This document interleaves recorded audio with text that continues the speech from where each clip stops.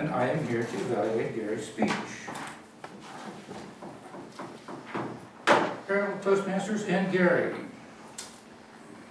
was a very interesting and very informative, and in some ways very complex speech.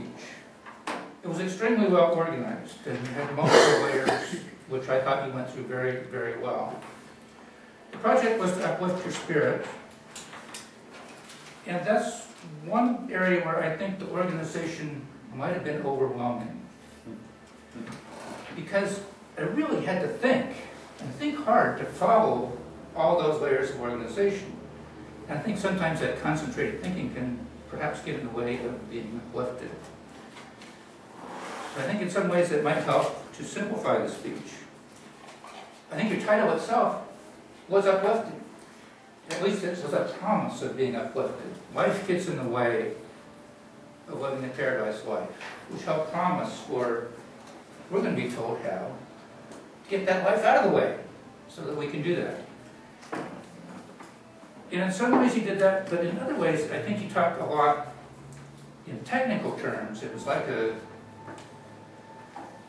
academic, educational exercise. And though there were some inspirational or uplifting moments in there, for example, when you talked about, I happen to enjoy cleaning toilet bowls. And that brought out some personal thing. I think you could have handled a lot more personal examples in there to show how this has affected some of your clients, yourself, some of your family. Have one of these aspects. You have the 8 aspects of life: health, maintenance, mental, relationship, service, spiritual life, wealth, and work. I think perhaps because of the limitation on time frame, you concentrated a lot on work and left some of the others with less detail on them.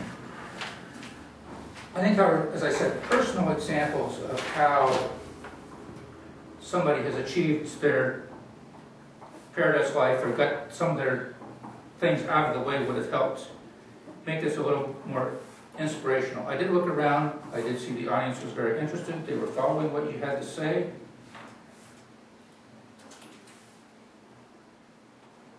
And so in that contest, I think you really got it. It was thought out. It was, as I said, very well organized, but I think I counted at least 4 different layers you went down to, and there's this thing, and then there's this part has 3 parts, and then this part has 3 parts, and this part has 3 parts.